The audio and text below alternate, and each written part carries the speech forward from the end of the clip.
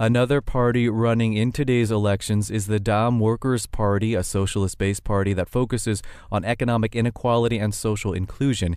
In the 2009 elections, the party failed to receive enough votes to send a representative to the Knesset, but it has received a surge of attention after the protests in 2011 that focused on housing and economic disparity.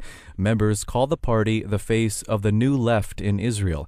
Asma Agbarieh-Zahalka is the leader of the Dam Workers' Party. If elected, she would become one of the few Arab women in the Knesset. She joins us on the phone from the town of al Fahem in Israel. Welcome to FSRN.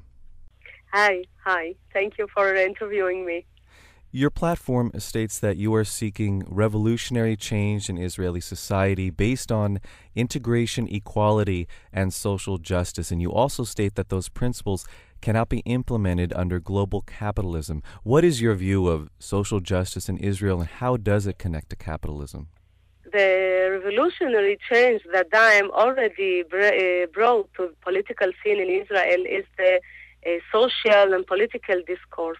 This is a very important change because people here are used to talk and to think in the nationalistic extreme way of thinking, and what we are bringing is a socialist class way of thinking, and it's a basic for combining and connecting Arabs and Jews together on the class issues and on the political issues of concerning about the strengthening of the right-wing political power.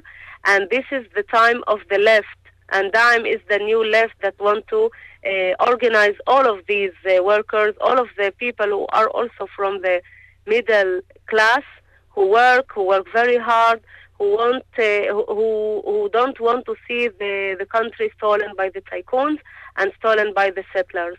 And this is what Daim is bringing, and I think a very successful way. You said this is the time for the left. In the 2009 elections, the Dam party received fewer than 3,000 votes. In your view, what has changed in Israeli society to make your message and that of your party of social justice and your platform realistic agenda for voters? Yes, the thing which was different than 2009 is that we have the Arab Spring, we have the Rothschild social protest movement, and we have the economical crisis everywhere. It means that capitalism, the neoliberal economy, failed, and it cannot bring the people their basic rights for job, for decent job, for health, for education, for the basic issues that a state has to give her citizens. Because of that, now there is mistrust, because of the huge gaps between rich and poor, that we have now a great vacuum, very big vacuum, that it's for Daim, it makes Daim very relevant. Here in Israel especially, I talk about Israel, but also in the Arab world, people into the street to ask for democracy and social justice. This is the same slogan here that we heard of in Tel Aviv, and we participated in this protest movement. And Daim now has a new list. It's part of it is people from Daim who are activists in organizing and struggling for workers' rights, and also people who are who are activists in the social protest movement. The gap between rich and poor, or inequality that you're describing, did prompt people to go out into the street in the summer of 2011 and protest. One of the criticisms, though, of that protest across Israel was that it was slow to include a focus on the occupation of the Palestinian territories.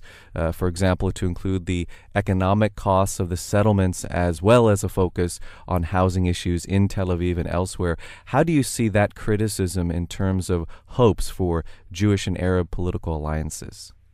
Yes, I agree with this criticism that the social protest movement didn't say anything about the need to end occupation. But we were part of this movement because it's a movement, it's not a party. Without this popular movement, it was very hard to Daim as a revolutionary party to work and to be active. We needed this movement. That the real importance of this movement was that it brought the social discourse to the center of the discourse in Israel and made it clear that the social and economical issues are political and are very important, and this is a political issue. What country do we have in here? Will we have it a country for the rich or a country of its citizens, all of its citizens? How would you say your platform differs from someone like Hanan Zoabi with the Balad party, who was one of the only Arab women in the Knesset? Especially to Balad party, we are so different because Balad party is a nationalistic party. We are not. We are socialist. We attend Arabs and Jews and we look at them as equal. We don't blame anybody of what happened in the past. We are here to get responsibility on the results of what happened on the Nakba, on what happened in 48. We do not go and blame. We do not go and cry. We do not feel as victims. We are here to change. We are here to lead. And we think that to go on the nationalistic and chauvinistic way is only widening the gaps between Arabs and Jews and preventing any hope and any real opportunity to end this conflict.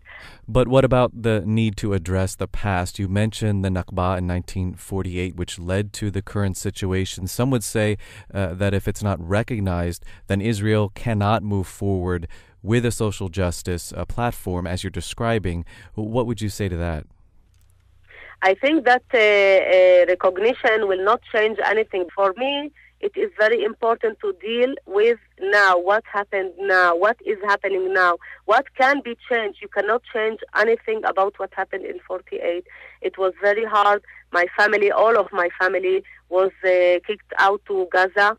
So for me, the Nakba is part of my family. But I know if I want to change the way that now Israel is going to, and things can get worse, that we have to be together, Arabs and Jews, against the right-wing forces, which can be fascist.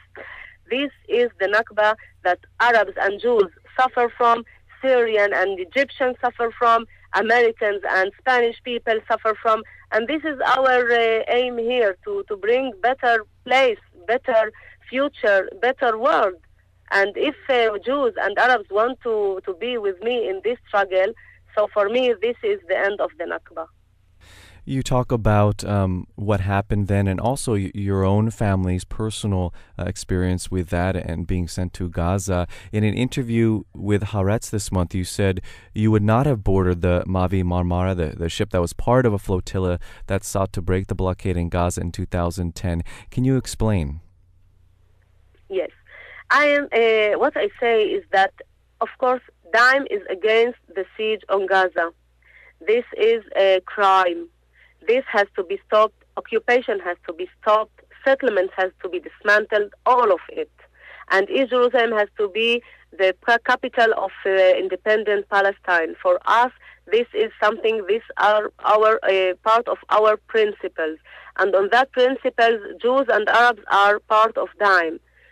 I will not go to the Marmara because it is of the Islamic Brotherhood, and I do not have any connection with that, and I will not be in a coalition with the Brotherhood, the Islamic Brotherhood, because also the leftist Arabs in Egypt and in every place are against them. We are not for fundamentalistic forces. We want Gaza, and we want Arabs, and we want us here to be free of fundamentalistic forces. For us, we want to be free of occupation.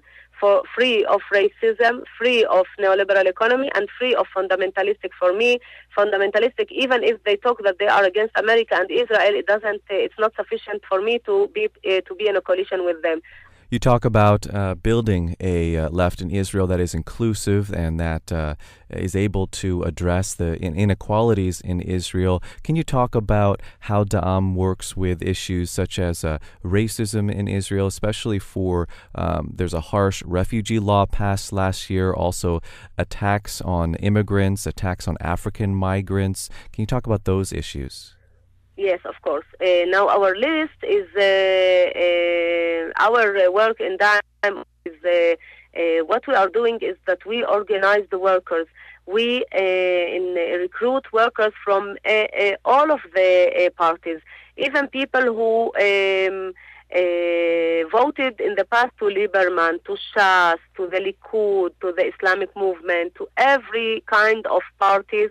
People who were in the right-wing party, I don't know why, maybe because of the brainwash, but now they find in Da'am a party, a home, a political home that they can support because they see that it supports them in the trade union level.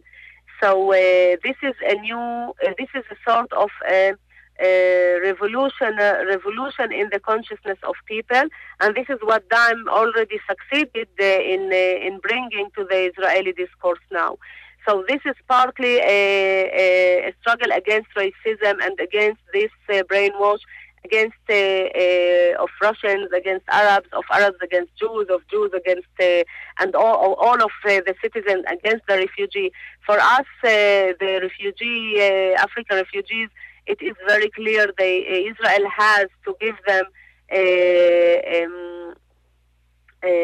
recognition and has to give them recognition as refugees and to let them work. This is a crime not to bring them not to give them this right.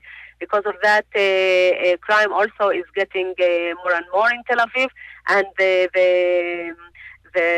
we look at the racist parties from the right wing in a very deep concern, and we look at it as a very dangerous issue for democracy and for humanity.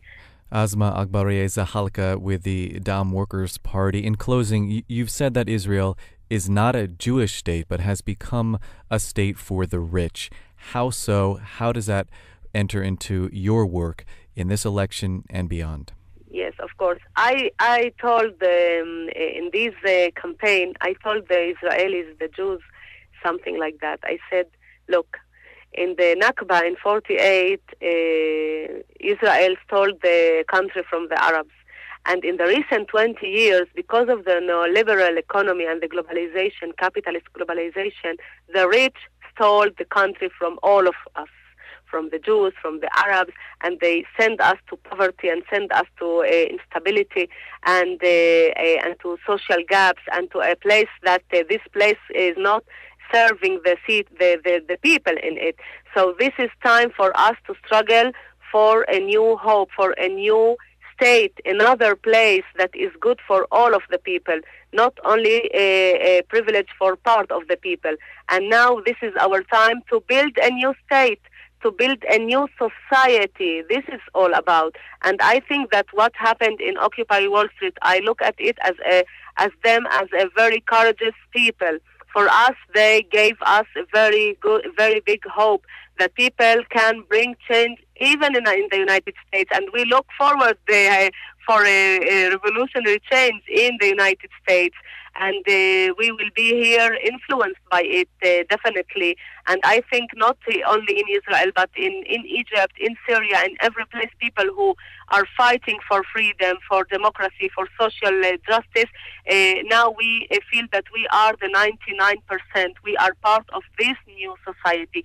This is the society that we are intending to build in here. And Da'am is part of this process here inside Israel. Asma Agbarieh-Zahalka is the party leader for the Da'am Workers' Party. She joined us on the phone from Umm al Fahem in Israel. Thank you very much for your time. Thank you. You're welcome.